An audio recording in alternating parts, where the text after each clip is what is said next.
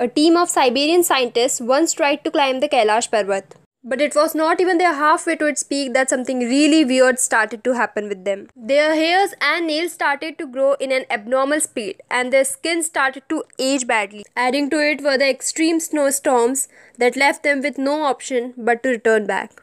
And in a year, each and every member of the team died in a mysterious way. It is said that Mount Kailasha is not only the residence of Lord Shiva, but it also stores all the knowledge of Buddhism, Jainism, and Hinduism. Hence, no human is allowed to climb it. And if you try it, you will have to face the same consequences.